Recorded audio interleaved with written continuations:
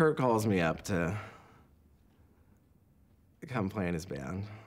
And so, of course, I'm like, all right, this is awesome. And I'm like, well, I've never met Chris and Dave, and I haven't played with any of y'all. And he's like, it's fine, don't worry, everything's cool, it's gonna be great.